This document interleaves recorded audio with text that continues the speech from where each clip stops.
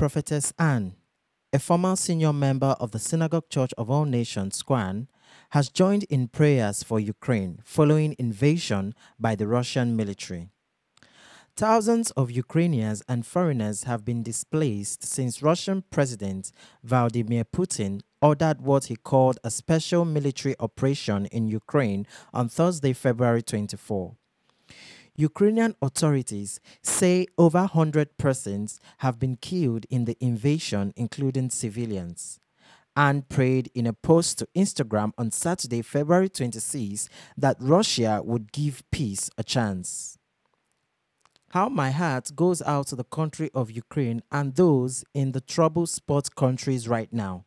I also pray that the nation of Russia listen to the voice of peace, because the voice of peace is the voice of God, she said.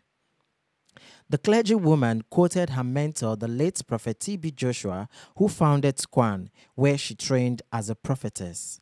She said, "My father and mentor, Prophet T.B. Joshua, says, war begins with words. Peace begins with words. Words created the world, and words will create our world. Peace begins when great men come together and dialogue."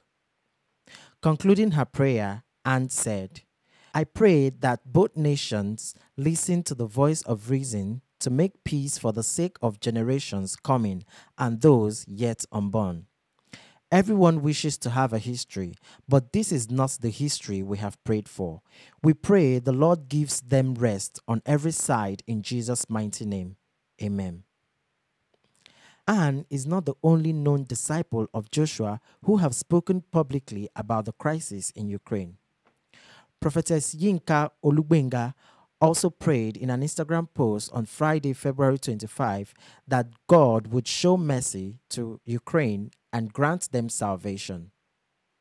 Ukraine, our hearts go towards our brethren in this troubled part of the world.